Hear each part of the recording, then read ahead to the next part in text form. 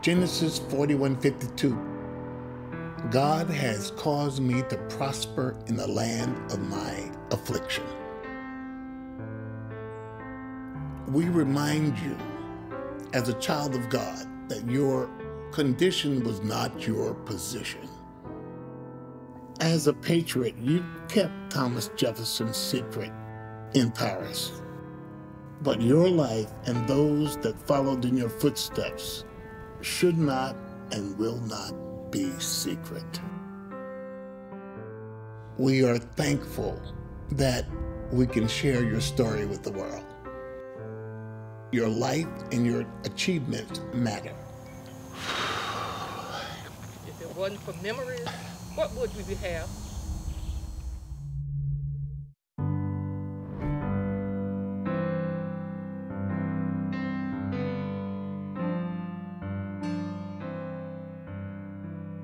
People don't know who James Hemings is because he was a slave and he did not fit the mold.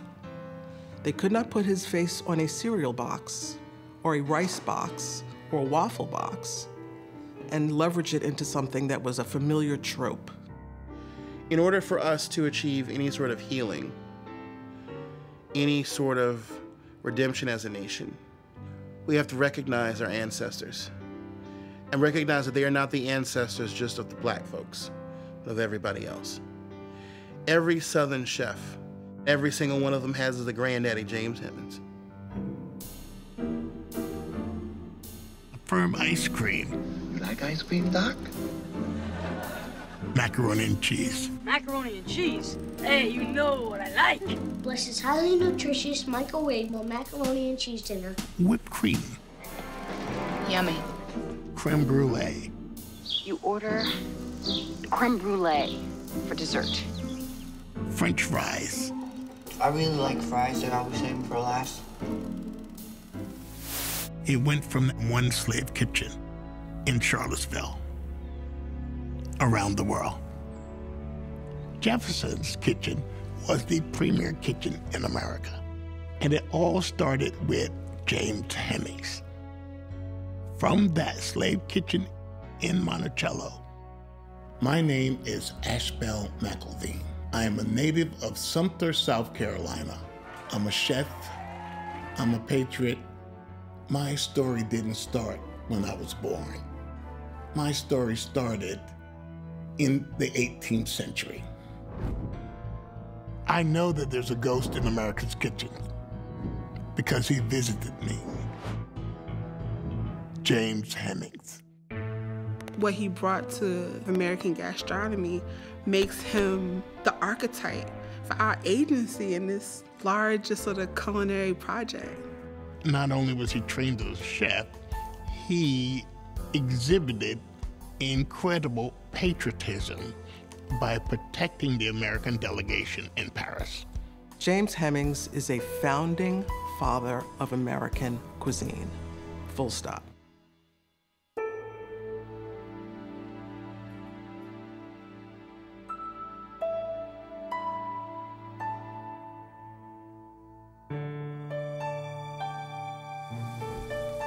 The things that I've learned about James Hemings, everyone should know. What was it about the cooking of black chefs like James Hemings? Or let's just keep it real, James Hemings alone. They made some of these dishes so not only delectable, but put into scripture. Nobody had more refined training, nobody had his palate, nobody had his experience, and nobody had his blues. James Hemings was Thomas Jefferson's brother-in-law, but also his enslaved property. There's an old African proverb that says, until the lion gets its own storytellers, The story of the hunt will always glorify the hunter.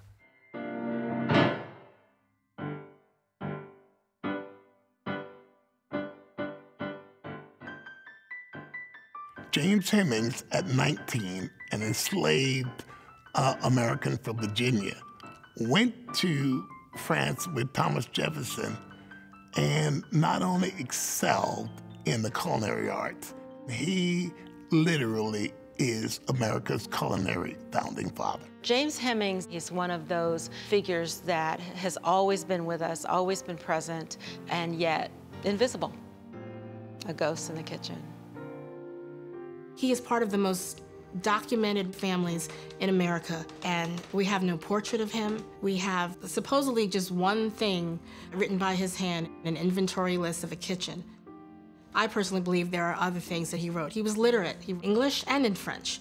I can't believe that there aren't letters or things or journals or something somewhere that may have gotten lost or ruined or intentionally hidden, because part of that time that he came from was to never reveal how brilliant and talented Black people were. Because if other Americans, non-Black people knew that, how do you justify the conditions you put them in? We have something I refer to it as societal, institutionalized racism. So that means the entire society is wrought with institutionalized racism. James Hemings is the most overlooked revolutionary figure in American history, particularly for our foodways. And he's been overlooked for a very, very basic reason: racism. Absolute culinary racism. Culinary arts. Culinary arts. Painting. I always thought culinary arts was about cooking. Shows you how wrong you can be. Culinary arts has got to do with color. If you were dining fine in the South, like they did on the plantations, if a Black hand put it down on the table in front of you, that was considered fine service. In the counties where you had the greatest amount of slavery in Virginia, the population was 60 to 70 and 80% Black. Williamsburg, the colonial capital of Virginia, 52% people of color. You couldn't live without enslavement. You couldn't live without Black people. You couldn't live without Black culture. You won't find any inferences in Southern regional cooking from colonial times to emancipation where there was a white cook. You know, the history of cooking in America, for me, starts when I came here in 1959. At that point, I worked at the Pavilion and moved on to Howard Johnson. But when I worked at the Pavilion, I knew many of the chefs in New York, of big hotel, restaurant, and so forth. I did not know one white American chef. Those first chefs that I met in America, really American, were Black kids. I've been very strongly influenced by young American chefs Black, who never get any recognition. We've been marginalized. We've been downgraded. Our contributions have been downgraded. And African Americans have performed in a way that is very similar to the way our celebrity chefs perform today. These are people who performed at a particularly high level at work. But when we have thought about African Americans in the food world, the story has been the reverse. We have spent most of American history focused on the food that African Americans prepared at home in a survival kitchen, in trying to make something from nothing as part of a marginalized community.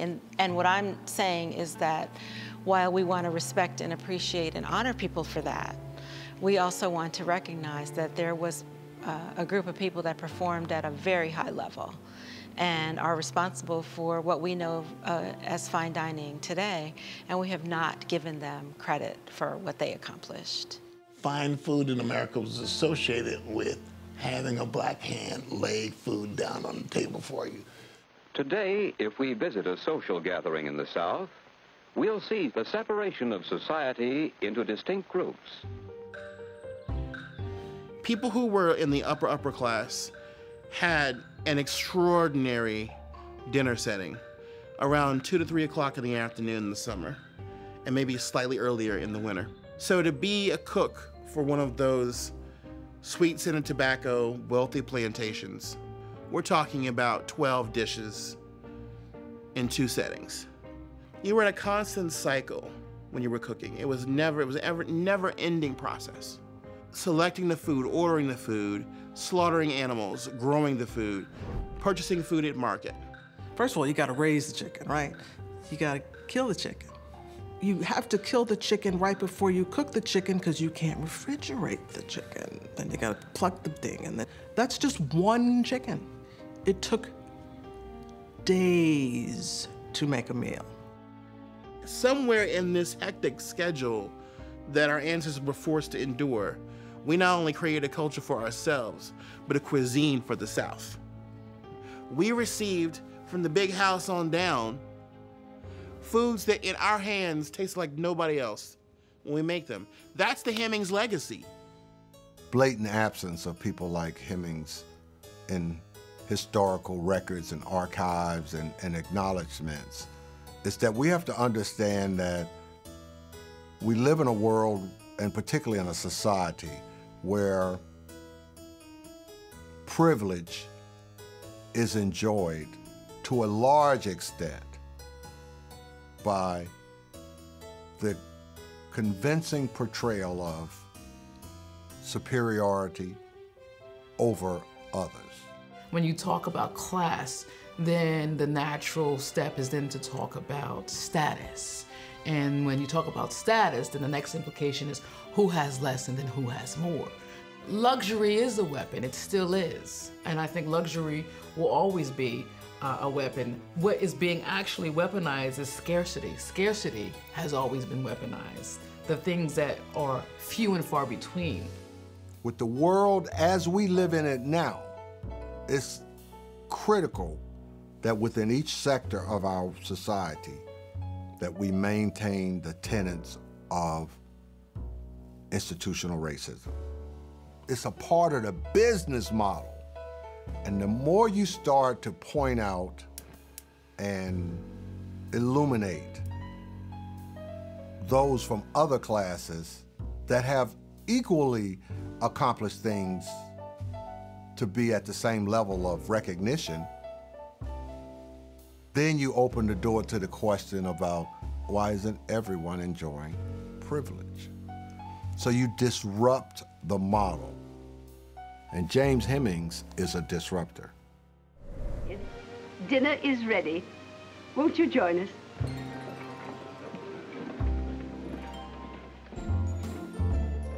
When we talk about the Hemings story, it's an incredible amalgamation of 2 very dedicated ways of looking at food.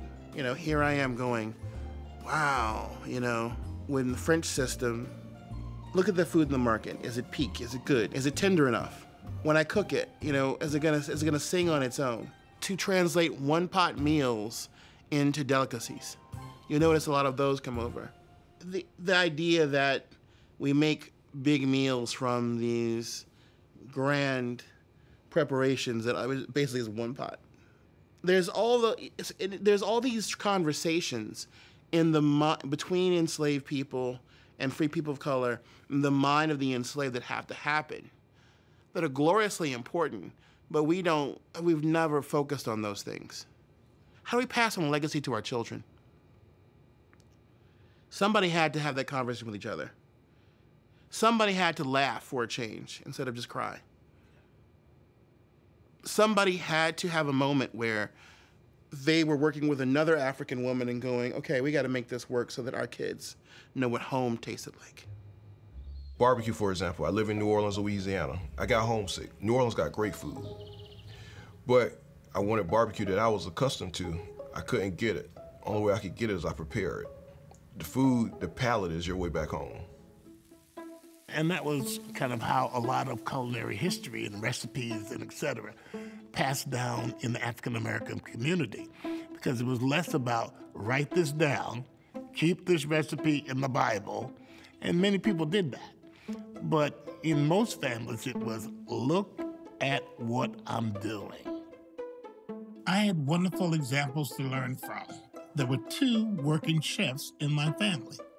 My Uncle William, a World War II vet, when he came back as a GI, he went to dental school, but he couldn't get a job after graduating as a dentist. He couldn't get a job, so he became a chef at a whites-only country club. Many of the ideas that we still associate with the people of the South came from the days when plantation life was in full flower. The food was always the solace. My mother, Aretha Ludd McElveen, was executive chef at Gladys Chitler's. Back in those days, you were just a cook.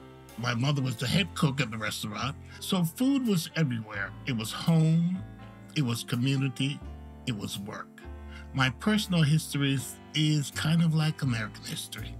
There is so much inspiration, but there's also so much pain. I was 13 years old when my mother had a heart attack.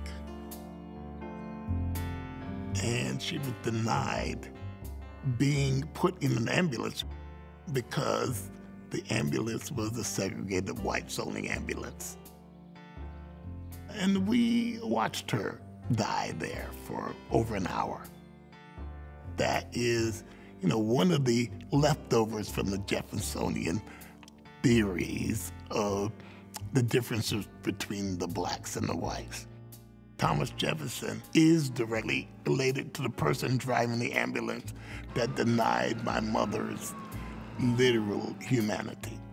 And so all of these stories are common during segregation, and all of this just has a root in America that I think is started in colonial times. The references that Jefferson made in Notes on Virginia way back in the 18th century, which really codified racism and Jim Crow and extending that whole bondage of slavery. Many people using his example of, the differences between blacks and whites is that whites could have taste, but blacks could not. It's an argument that's been used and overused for racist pretensions to this day. What enslavement really translates out to, I have you in bondage. I own you. But I have to have you cook my food. Now, at any point in time, you could decide to make my food a special way and interrupt my life existence or my digestive process. But I'm going to cede to you something incredibly personal.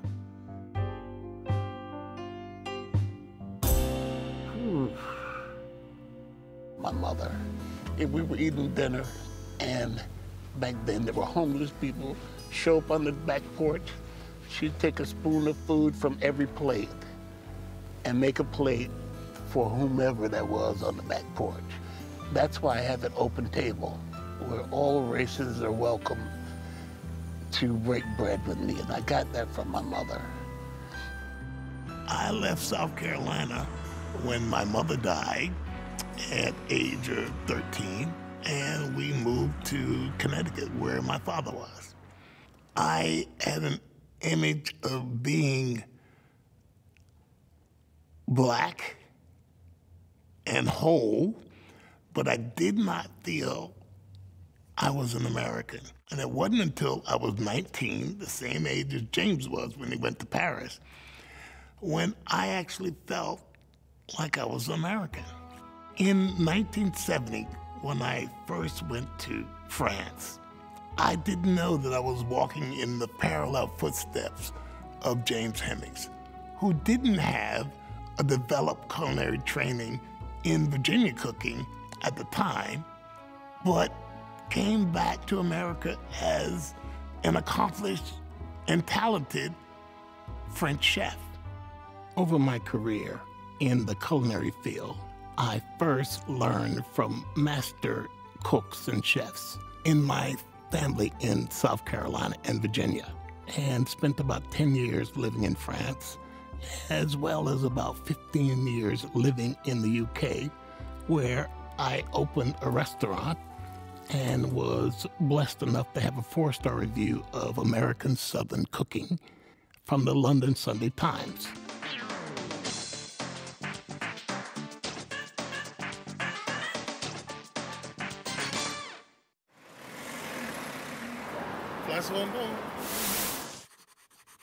My spiritual encounter with James was after I had drank the Jefferson Kool-Aid and did a dinner in 1993 at the Beard House as a tribute to Jefferson and the Africans that cooked in his kitchen, okay? I didn't know anything about James Hemings. Senator Jefferson was so enamored of the French, it is rumored that even his brother's son, who was half black and half white, was sent to culinary school in France. A meal set for Jefferson on the table on an antique platter, right from the era. I had heard a rumor that one of Jefferson's uncles or brother, son, had accompanied him to Paris to learn to be a chef. And that's all I knew. I had no inkling that James Hemings was indeed the half-brother of Jefferson's wife, Martha. After that dinner, I was in bed, asleep, and I woke up in a cold sweat. And my ears were ringing, and all I heard was, "How could you, of all people, forget me?" And I didn't quite understand what was happening, but I knew it was a spirit. It was so scary. You cannot know your country unless your country knows you. In our culture, food isn't just something I eat because I'm hungry. Food is something that provides a communication, a mystical experience between the living, the dead, and those who are to be born. When we eat the food of our ancestors, we're experiencing their world. A little tiny piece of them is speaking back to us in a way that was never supposed to happen. I have been in spaces where I've cooked, 18th and 19th century spaces, where I have had spirit encounters. At first, it's alarming and it's unnerving. And then once you get the hang of it and you know what you're doing, you go, okay, well, before I even begin cooking, I need to have a conversation with you. He saw the facility to contact me as a spirit, to say, "Wake up, guy. Here's what really happened." And it put me on that path of discovery. In the process of finding myself and James Hemings, I found out Thomas Jefferson never cooked an effing thing. It's an amazing story of historical culinary theft. Virginia Housewife, the first Southern cookbook, as they like to say. Thomas Jefferson and his daughters claim authorship of their favorite dishes. Think about Mary Randolph for a moment. She was called the Queen of the Kitchen. It's no accident that Mary Randolph is also kin to Thomas Jefferson. So in the Virginia Housewife cookbook, or all of these French recipes attributed to Jefferson's granddaughter? This man's favorite, delicacy meat was guinea fowl, an African bird. People like him in Washington loved their hominy for breakfast and hoe cakes. That was our hardtack. They didn't have to eat hoe cakes. But apparently somebody made that stuff taste so good. That's what they wanted. They wanted their hominy, they wanted their grits, they wanted their hoe cake for breakfast. Setting a tone for other Southerners. And if you ever want to think about who put the first French fries into your mouth, macaroni and cheese, firm ice cream. I'll travel anywhere and I'll talk to anyone. meringues and creme brulee. About James Hemings, nobody's giving him that credit. And he's never gotten the credit for achieving that feat. And I will question any historian's view of what Jefferson wrote down. Origins, French fries and macaroni and cheese didn't go from the country of origin around the world. It went from that slave kitchen in Monticello around the world. There's this kind of separation of Black identity from the rest of American history and American culinary identity that is disingenuous, because you can't tell honest stories about American foodways without telling the Black culinary parts of it. They don't exist separately, and when you're honest about this history, this rich, ethnic, complicated history, all of a sudden, this American narrative makes more sense. Virginia's imports of Africans were about 40 to 50% from Nigeria. And then beneath the James are more Congo-Angolans and a mixture of Ghanaians, like the Akan, the Ashanti, the Fanti, etc., the Ewe, the Ga, and the other groups. And some of those people filter into North Carolina because North Carolina has no slave trading ports that actually can hold that many ships, because it was the graveyard of the Atlantic. But I say that to say that there is a greater Virginia and a greater Virginia food culture. And you can say Chesapeake, you can say Tidewater, you can say greater Virginia, it's all the same thing. That goes from, let's say, Baltimore all the way down to even to North Carolina and west to Charlottesville and Albemarle County, where James Hemings was enslaved.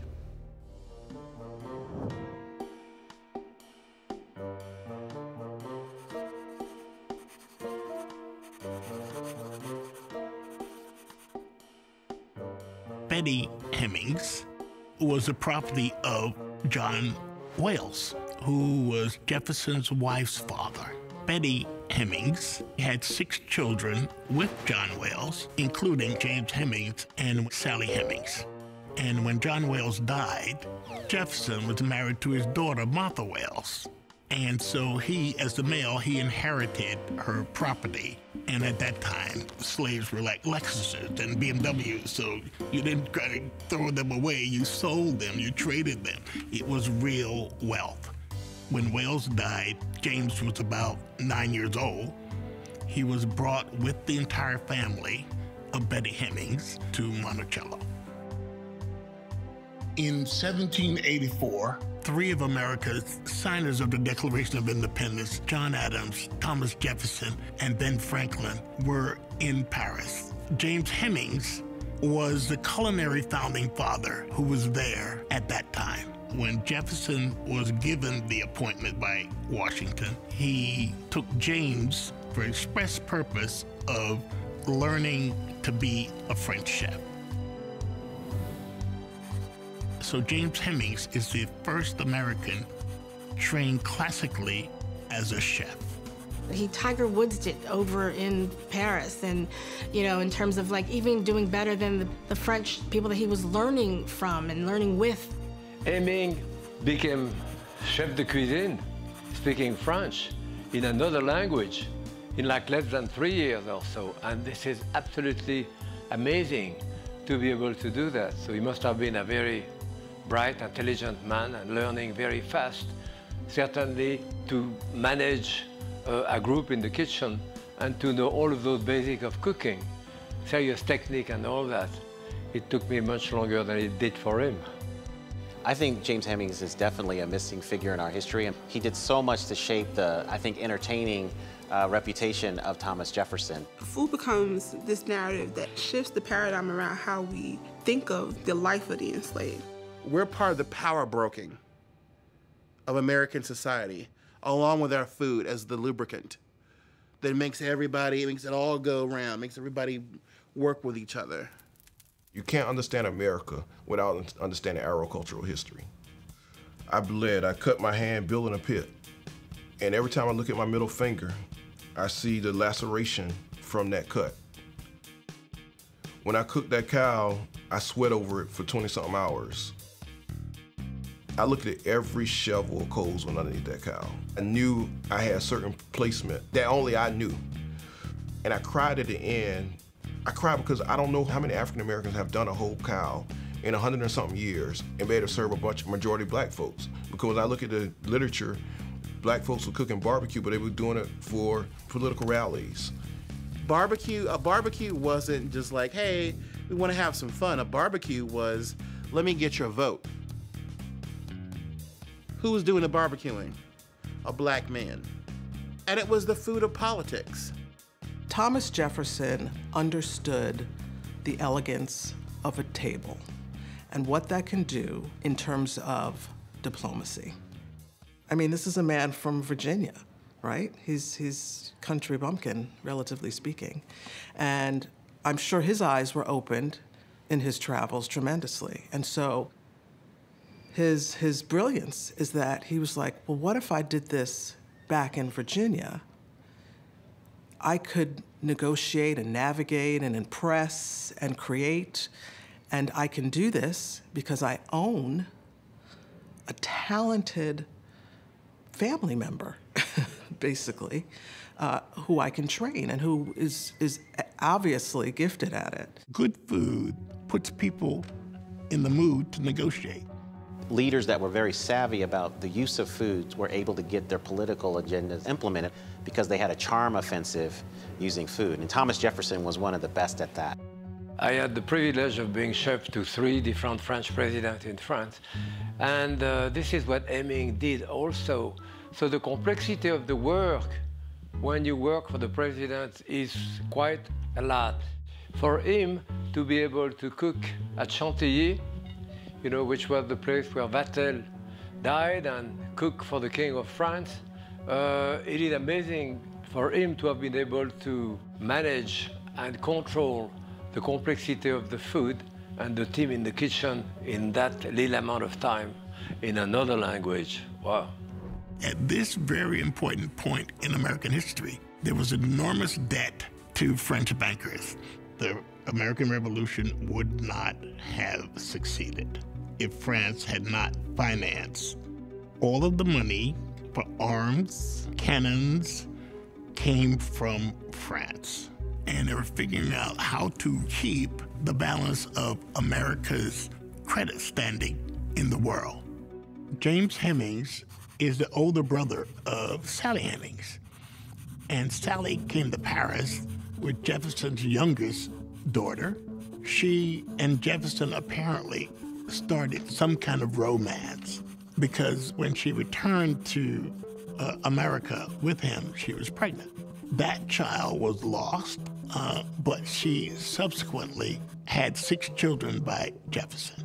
It was the age of enlightenment, and Jefferson was a darling of enlightenment because of how he wrote about the rights of man. But he did not say to anyone that he owned slaves in America. In fact, he hired a lawyer to advise him on how to proceed with James and Sally, with them being undeclared in France, because he never declared them either, which he was supposed to do by law. All James had to do was to walk into the Admiralty Court and declare his freedom. But if he had done that, he would have ruined the credit of the United States. And he knew that. He didn't insert himself declaring his freedom. He came back to America for family and country.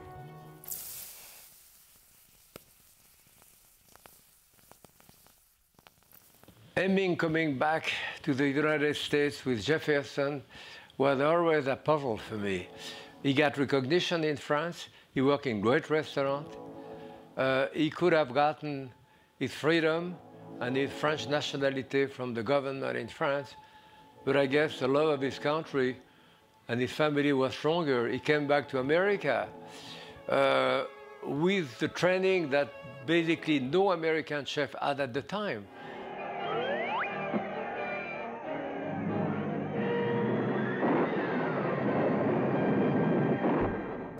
A lot of times I thought, why would you do that? Why would you actually come back to slavery? And it's the act of a patriot and belief that Thomas Jefferson the central powerful figure in his life would somehow miraculously believe the stuff that he espoused in France about the equality of man and the nature of freedom. Being Black and loving this country is probably one of the most patriotic things, the most patriotic acts, right? Like, in the midst of such a complicated relationship with the country that you could easily write off as negative, holistically negative. If we confront the truth of our relationship with this country and are still able to be patriotic and still love where we're from and see value and power in our legacy in this country, that is the very definition of patriotism.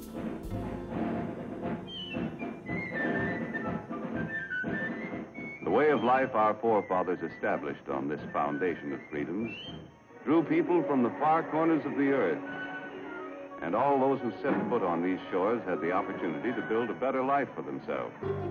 Soon after their return to New York from France, James Hemings would cook the most important dinner in early American history. The Assumption Dinner in 1790, where James cooked the meal that reconciled Hamilton, Madison, and Jefferson in a backrooms deal. They decided how the debt from the colonial war would be repaid. And the debtors were all French bankers and aristocrats. And they were clamoring for the money back. And that dinner, that balm that James provided with good food, allowed this agreement to happen. It was a hot June day. He served the monumental dessert, vanilla ice cream wrapped in warm pastry. It took me 2 years to figure out how he did it. I kept saying, it's a fireplace. He's cooking all of this in a fireplace. How did he make this happen? And he made it happen with two new things to America. One were copper pots, which conduct heat very evenly, and he learned how to make meringues in France. They are whipped egg whites or insulators. So when you make a firm ball of ice cream, you can coat that in meringue, wrap pastry around it, and bake it. And once it's done, you don't taste the meringue. You only taste the vanilla ice cream and the warm pastry. And to bake it, James very cleverly took two of those pots, turned them on top of each other, put a spoon in the middle, and it was an instant oven. An instant oven. And it was not until 1845 at Delmonico's that meringue and baked Alaska was invented. But James had done that and brought it into America for the first time, but used it in a novel way to make this dessert for this meeting. You talk about the compromise dinner we cooked. Food is this, sort of unifier, this sort of the table becoming this battleground for hard conversations, but also wildly productive, cutting out all kinds of foolishness and just getting down to what makes us equal and human. Food is at the center of it. And so, to me, especially as a professional chef, thinking about the power that Black chefs have always wielded. You had at your fingertips the potential, the power to change minds. When you bring two people in front of a good meal that tastes good, not only does it taste good, but your olfactory senses are stimulated. And your olfaction has great memory. If anything that you experience in your lifetime, your sense of smell will be the least impacted by age. So in addition to the visual representation, of the food, the smell in itself does wonders for the brains, and it, activates those neurotransmitters that send the message that this is a safe place, this is a feel-good place, you can relax. It's very disarming Food and just dining in itself is a very communal activity. So it puts people at a place in a position where they are not on a defensive. They can enjoy, and I think that allows for kind of processing and digesting information that they would otherwise disagree with. So it's a multifaceted experience. And we know from Hemings' life that he was an eyewitness to very important moments in U.S. history. So the fact that his food facilitated some key events in U.S. history, I think speaks to his prowess as a cook. Under the balm of James Hemings' impeccable taste and execution, it was agreed that the states would pay most of the debt left over from the colonial war. And they also decided that Washington, D.C. would be the capital, that it would be on the banks of the Potomac instead of Philadelphia. Then on to Philadelphia, and by this time Jefferson was Secretary of State, and Philadelphia was a temporary capital. This was the White House. In the 1790s, a plague forced Washington and Jefferson and others to flee Center City, Philadelphia, to Germantown. One of the men who came through this house was James Hemings, our culinary founding father.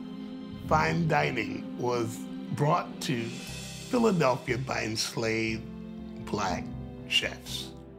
It's so critical that we look at this whole development from an Afro-Atlantic perspective, which means Europe, Africa, and the Americas in exchange. There were lots of Black people who were in exchange. The stereotype that we have received is once you were Black and exiled, you were Black exiled and you were just locked into a certain part of the system. And that's not true. Urban centers like Philadelphia were especially important because, you could come on a ship. You could be from a farm in Delaware. You could be an escaped enslaved person from Maryland. You could be coming with your slaveholder from Virginia because, there's all this Continental Congress stuff going on. All these things were possible. Or from the Caribbean, and they're all mixing and conversing with each other, exchanging culture. And somehow, some way, a paradigm of the cultures evening out and us having a collective expression emerges. Just like language, music, spirituality. A collective expression emerges, and that becomes the African American way. The United States of America, youngest by far of the world's great nations, stands today the envy of the civilized world. It's more than 130 million free people. It's 33 million homes. It's 7 million farms. Its vast panorama of other resources. Industry and commerce, machines and structures beyond the dreams even of our own fathers. And above all the material blessings, government by consent of the governed. And so 3 years were spent in Philadelphia, and James was reluctant to come back to Monticello because Philadelphia had abolished slavery. And he feared that if he went to Virginia, he wouldn't be able to leave again. So Jefferson made a written contract with him. Having been at great expense in having James Hemings taught the art of cookery, desiring to befriend him and require of him as little in return as possible, I hereby do promise and declare that if the said James should go with me to Monticello in the course of the ensuing winter, when I go to reside there myself, and shall there continue until he shall have taught such persons as I shall place under him for that purpose to be a good cook, his previous condition being performed, he shall thereupon be made free. And that's been a constant theme in Black America, litigating and pressing for our own rights that actually helped this country become a democratic republic. 3 years were spent in Philadelphia, and then they came back to Monticello in '93, where that agreement was put in place. What's so important about this agreement, which frames a cooking tradition in America that's been picked up by the culinary schools, but the first one was created by an enslaved chef, James Hemings, because as a condition of his freedom was that he was to teach his brother Peter all he knew and had learned in France, the first cooking school in America. James trained in France for 5 years. He comes back to America and trains his brother Peter. Peter never becomes James. Peter has other talents that he excels at, but he never quite achieves the cookery mastery that James achieved. So innovative and almost like a perfectionist in terms of how he worked at things and different recipes until he figured it out. And then he was just very generous. Yes, it was at the behest of Jefferson that he trained his brother and that he trained the Monticello cooks and that he trained other cooks at other plantations, but that was who he was. There's a sense of generosity that comes through that, a sense of mastery. Somehow, the macaroni pie that James would have made became staple to Americans and at its best form in our hands. That's the amazing part about it. There is this, we made these African traditions, frying, barbecuing, the way we spice our food, the ingredients, essential to being a Southerner. We planned this kitchen to take care of the preparation of food, eating, clearing, and some food preservation. You know, Patrick Henry's famous statement about Thomas Jefferson's kitchen, which is really James Hemings' kitchen at the time, was that it was half French and half Virginian, served in good taste and abundance. Well, what's half Virginian mean? We know what the hell that means. It's Afro-Virginian. When you say American, you're talking about all kinds of people from all over the earth. We live under one flag, but we have the right to see things and express ideas, each in our own way. That's why we set it up. That's what our revolution was all about. And the heart of those ideals rings in a single sentence of Thomas Jefferson's. I don't know how anybody could say it better. I have sworn upon the altar of God eternal hostility against every form of tyranny over the mind of man. On February 5th, 1796, James Hemings received his freedom from Thomas Jefferson and returned to Philadelphia. It would not be long before he would hear from Thomas Jefferson again. He was sent for by Thomas Jefferson to come to the White House to be the first chef in the White House. And he refused unless he was written a letter like Jefferson would write any free man.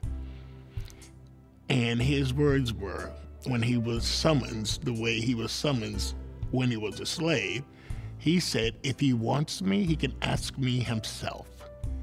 And exhibiting the first bit of African-American pride and presence, and actually challenging the most famous and powerful man in his universe to actually respect him as a free man and not as a slave. You must really consider the types of inner dialogue you have to tell yourself. Can you imagine to tell yourself that in spite of what I see, because we're visual creatures, that in spite of what I see, this is not my reality. It's more natural to give in to what you see. And it would be very logical and expected for you to respond to what your environment tells you you should be. But it's a different kind of person to look at and be in your environment and to defy it. It is an act of defiance. So he was standing up for his freedom and asking Jefferson to write this letter. And Jefferson viewed it as a letter to a black man, so he never wrote it. That refusal was literally Jefferson's way of assassinating James Hemings. He instead wrote that letter to a white French chef, Julien who became the first official chef at the White House. James went and got a job at a tavern in Baltimore, where he's said to have drank himself to death. This is a shame, and because he was really uniquely qualified to run a great restaurant in America. James Hemings' death in 1801 was mysterious and poorly documented. I don't believe he drank himself to death. A black man standing out of the ordinary has always been a threat. Racial profiling existed in 1801 as it exists today. I posed this question. In Baltimore, at a tavern, cooking, where undoubtedly there were many poor white people, and here's a man in the finest clothes in the world, and he's black. And plus, he was free.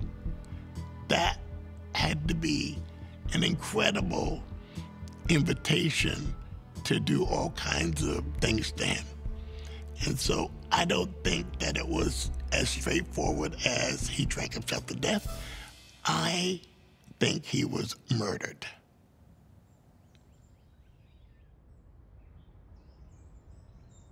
You know, I'll never forget the time that I was in the bathroom. What used to be the bathroom in Monticello at that level. Now it's excavated. And I was in my white chef's getup, and I was cooking with Lenny Sorensen that day.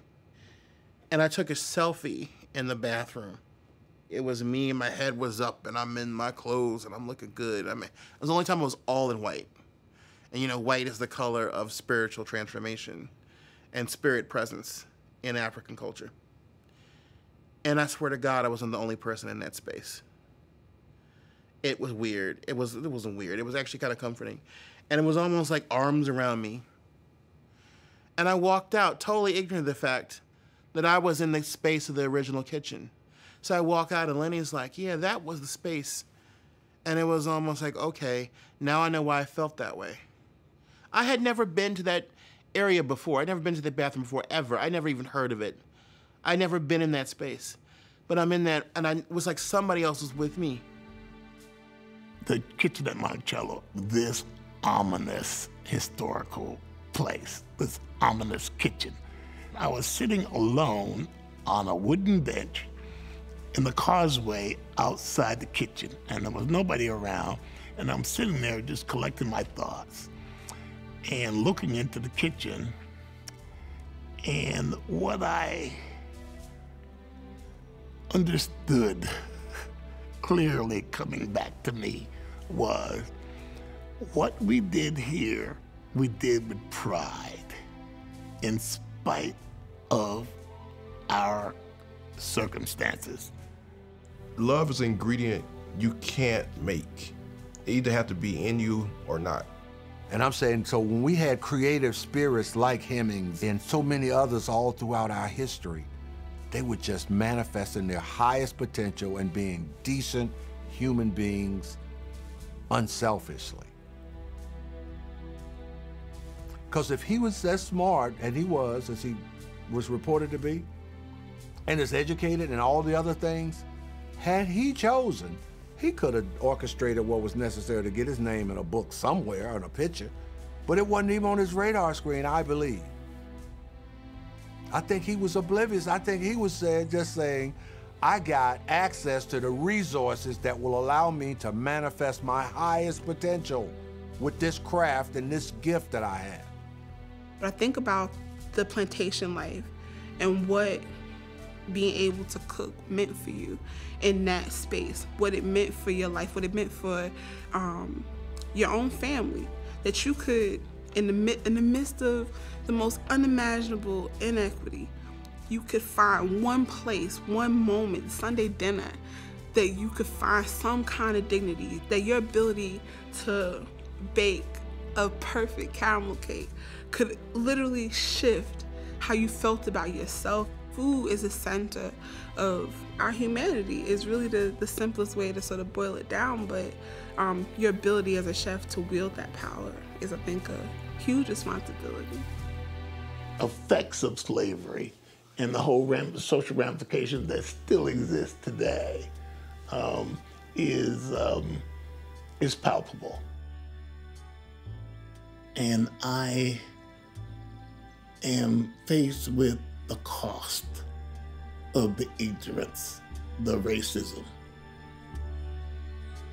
And today, visiting my mother's grave, a woman who lost her life because she was not allowed to ride in a whites-only ambulance.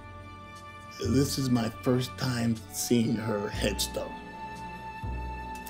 and the first time that I've visited her grave in 25 years.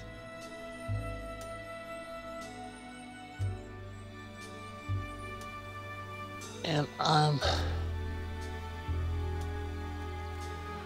so blessed that I got her spirit, and not a spirit of bitterness, and in spite of what happened to her. It's vitally important to understand where we come from and what influenced our lives. James Hemings is an example of the kind of role models that we need to hear more and more about. There's just so many opportunities and places where our young people could be getting involved. And if they see more people who look like themselves. It's motivational because as I go forward and people like me and my generation, they like, oh, James Hemings did that during these conditions. Not just did it, but he was in slavery, during oppression. We're now, I would say, quote unquote free, but we still have a lot of oppression, but we have a lot of resources, we have gotten farther as a people. And so we can do first, and we can do innovative and groundbreaking things to change society. You can have modern figures, not just a hidden figure. Hello, everyone. We are now down to our sweet ending that Chef Ashbell McElveen. Jefferson has been sucking up all the air in the room. And James Hemings has been enslaved to the Jefferson myth of fine food for over 225 years. Okay. I came to the American food space feeling very much like an outsider, not seeing myself represented, not sort of understanding the historical context that sort of my physical presence, my ethnic presence, in this very white American narrative. And then you find James, you find this fully formed, autonomous, French-trained chef, this person who represents the exact embodiment of the kind of chef that you're told you're supposed to be, in the form of this fully formed Black man.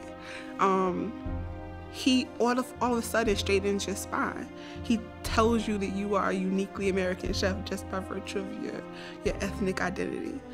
James Hemings represents that first generation of revolutionary era cooks, chefs, who, despite their status as enslaved Black men, enslaved Black people, create a revolution on the plantation. Their knowledge, their skills, and abilities will be passed down and will be spread throughout the community as a means and force of liberation. Economic, spiritual, cultural, mental, professional liberation. And that's why they're so important. That's why the narrative of James Hemings is so important. And those that came after him. James, your achievements have made the world a better place. We recognize all of the unnamed enslaved peoples who toiled with you. And we thank you all for showing us the template for fine dining in America. May you find peace. Your life and your achievements matter.